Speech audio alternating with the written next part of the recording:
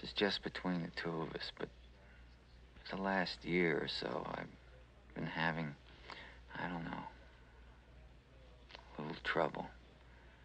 I wasn't worried, but still in awe. A little trouble with, well, myself. You know, getting hard. It took a long time, and you know how girls are today. They judge you. They judge you very quickly. So,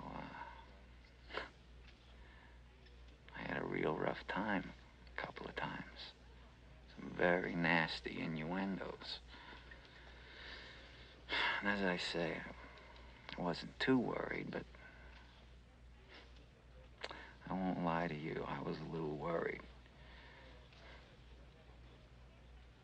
And along comes this Bobby.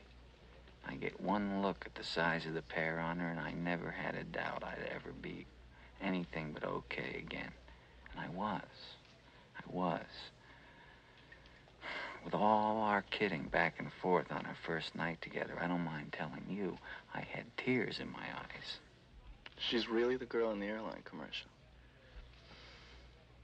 You lucky son of a bitch. I don't know.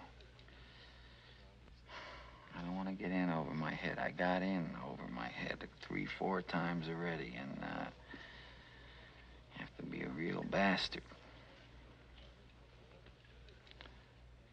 I don't like being put in that position.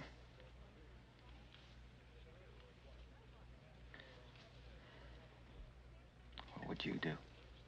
If she looks anything like she looks on television. Size 38 with a D cup. But looks aren't everything. Believe me, looks are everything. Maybe.